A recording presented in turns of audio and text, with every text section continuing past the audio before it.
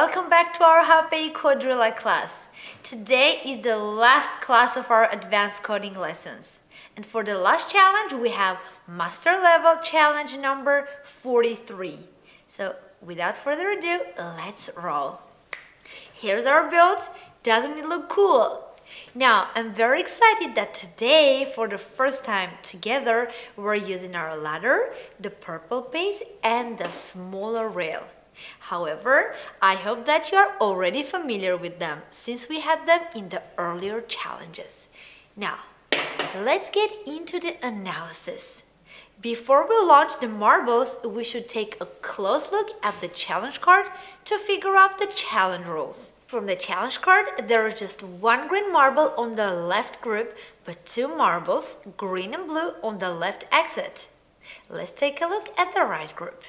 Here we have two red and two blue marbles, while at the marble collector, here in the exit, it only shows one blue marble and two red ones. In this case, it's obvious that the root of one of the blue marbles must be changed. Now, do you remember which blocks can change the marble's journey? Think about it. Yes, it's the seesaw blocks. Well done! You're really getting familiar with the Quadrilla set. Now, we can confirm that one of the secret blocks must be a seesaw block, blue or red. See, it is more efficient and time-saving if we analyze the rules first. That helps us develop a good awareness of the rules. First, let's start with the marbles on the right launcher. Let's launch the red marble to see how it goes. Oh! The red marble runs out of the ladder and hits the secret block in the middle. But afterwards, we can see that if the secret block contains a straight path, the red marble will directly fall out of the turquoise block. In this way, we can absolutely rule out those blocks with a straight path. So the orange block, the natural block, can be excluded.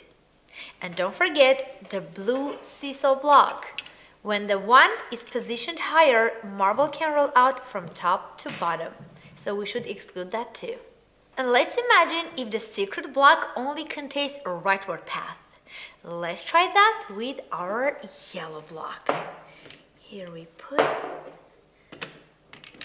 let's use an accelerator and launch the marbles. Let's see where they go. Oops! All of them go to the right, which does not meet our needs. Then how about the leftward path? And we can see that there is another secret block on the left side. Based on our analysis at the beginning, these marbles should change their roots to different sides, which means the second secret block can be the red seesaw block. Here it is. Let's try. Put it here. And don't forget to add the accelerators on the both sides. Here it goes. According to the card requirements, the green marble should roll out of the left marble collector, so it must go to the leftward path. We had learned in previous lesson that the marbles would roll out from the upper side of the seesaw block, so let's set 0 on the top. Now, let's run all the marbles to the left side. And remember, we should adjust the yellow block as well.